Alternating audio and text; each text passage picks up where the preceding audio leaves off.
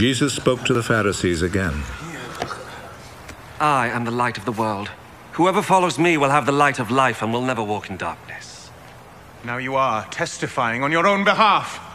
What you say proves nothing! No. Even though I do testify on my own behalf, what I say is true. Because I know where I came from and where I am going. You do not know where I came from or where I'm going. You make judgments in a purely human way. I pass judgment on no one. But if I were to do so, my judgment would be true.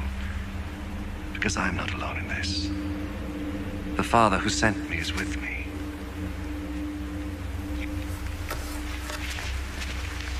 It is written in your law that when two witnesses agree, what they say is true.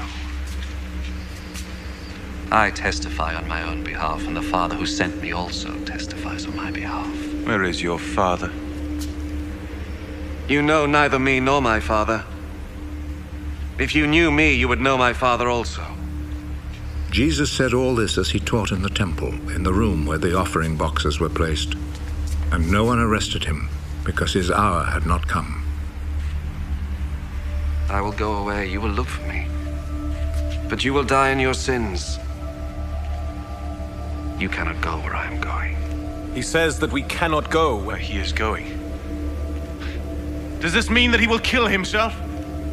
You belong to this world here below, but I come from above. You are from this world, but I am not from this world. That is why I told you that you will die in your sins. And you will die in your sins if you do not believe that I am who I am. Who are you? What I have told you from the very beginning. I have much to say about you, much to condemn you for. The one who sent me, however, is truthful. And I tell the world only what I have heard from him.